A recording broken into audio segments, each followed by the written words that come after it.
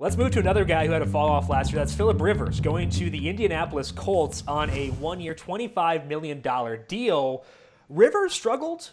I think perception was that Rivers was really bad last year because he threw 20 picks.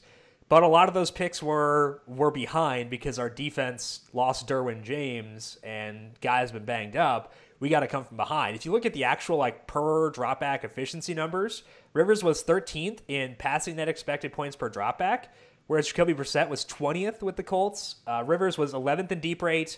Brissett was 25th.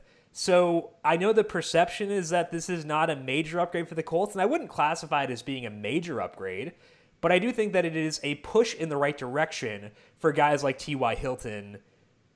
Allegedly, it's good for Marlon Mack, but he doesn't fit the mold we like for DFS because there's not a lot of pass catching there. So I think it's a nudge up for T.Y. Hilton. What do you see here with Rivers to the Colts? Yeah, I kind of made the same note, really, where I think that there's a perception, or maybe it's just a joke, but it's why would they downgrade their quarterback? And look, we like Jacoby Brissett just fine, but Phillip Rivers was better. He's shown a really high ceiling.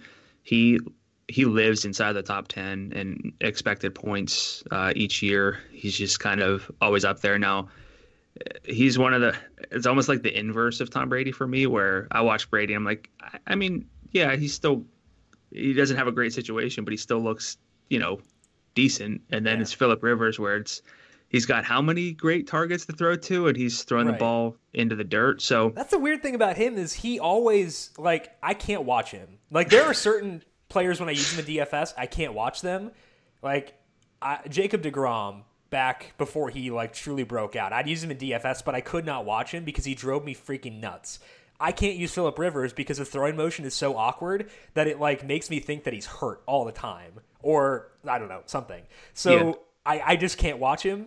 So I get where you're coming from there. Yeah, I mean, I sold myself on Rivers a lot last year because he had so many good targets. I was like, he's efficient, even though he's not, breaking the efficiency metrics. He's still an above average passer, and you just watch him and you're like, what is he doing? Right. But I think one thing here is it might help just the pass catchers overall because Jacoby Brissett didn't really target anybody outside of T.Y. Hilton with any real interest. It was when Hilton was out, it was just kind of share the ball, and that's never anything that we like in DFS. We will not speak ill of Zach Pascal, DFS legend for one game. Yeah.